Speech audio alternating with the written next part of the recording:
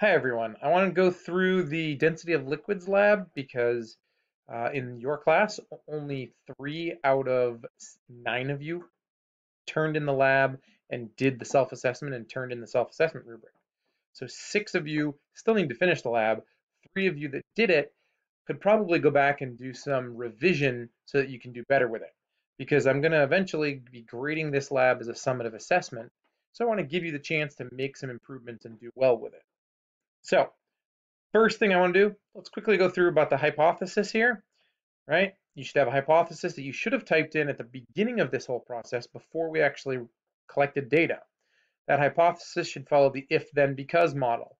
Your if, then, and because all should be relating back to the problem up here, or the question. So our question in this case is, does changing the volume of a liquid change the density? Your if and then should be related to your independent and dependent variables as you've identified them out of this question. The because should be your reasoning why you think it's going to happen. If you're not sure how to do that, I suggest that you ask about some help in the live video chat. Looking at the procedure, we've already collected the data, or at least you should have. Steps 7 and 8 are what I want to focus on, making your graphs. So the first graph is the mass of the liquid compared to the volume for both liquids A and B. The second graph is the density of the liquid compared to the volume for both A and B. So I'm going to take a look at that, and to do that, I'm going to swap over here and go to the density data table that we created as a spreadsheet here. I've already created the two graphs. What I did was, if I move this graph for a minute, I took the data from here. I took the data from this part of the data table here, and I moved it. I just copied what I needed over into here with volume, mass, and liquid so that I could make the graph more easily. Okay. Notice that none of these have any labels, right? The labels are all at the top of the columns. A lot of people put ML in here or G in here, and when you do that, it messes it up so that you can't do the graph properly. Okay, so make sure you've got it set up properly. Your mass of liquid compared to volume, the graph should look something like this. Make sure you've followed all your proper conventions and done everything you need to with your graph. Again, if you're not sure, if you're having trouble remembering, check in via the live video chat so that you can ask questions.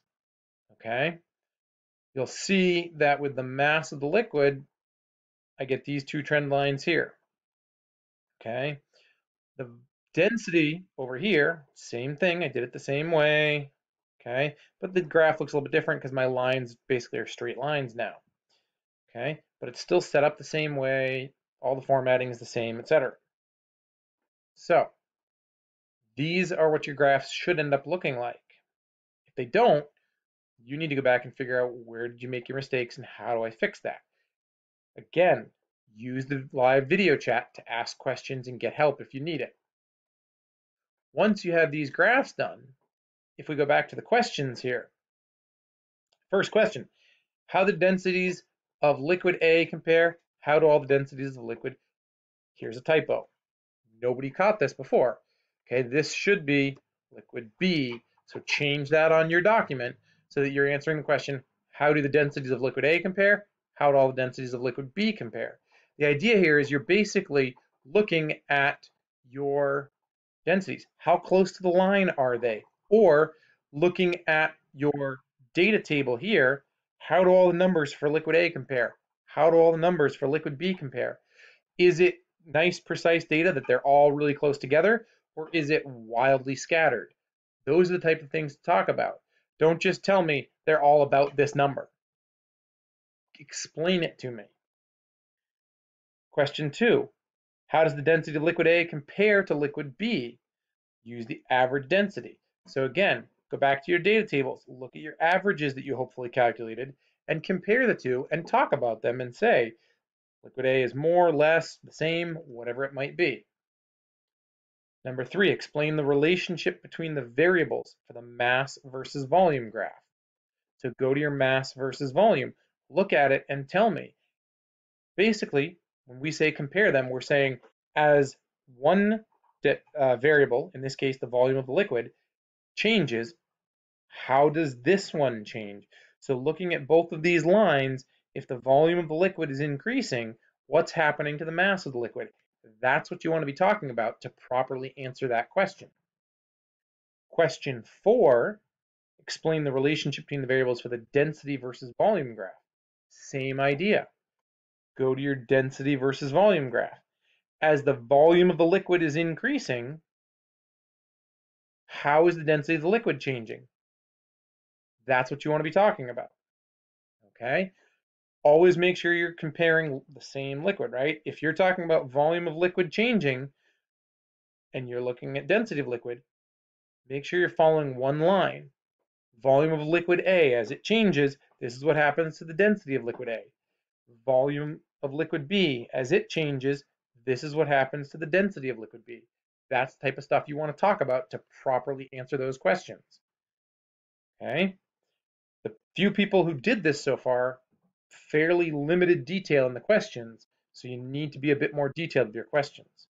Finally, for question 5, explain how this data relates to your hypothesis. Explain using data from the lab.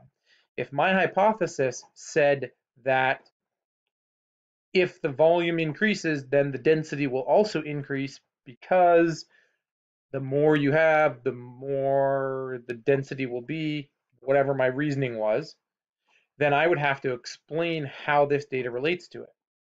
In which case I would go back and talk about my data and say, based on this data, what I can see is that as the volume of liquid increases, for every 10 that it increases, this is how much my density increases, decreases, stays the same, whatever the case might be. Talk about the specifics. Again, put details in there.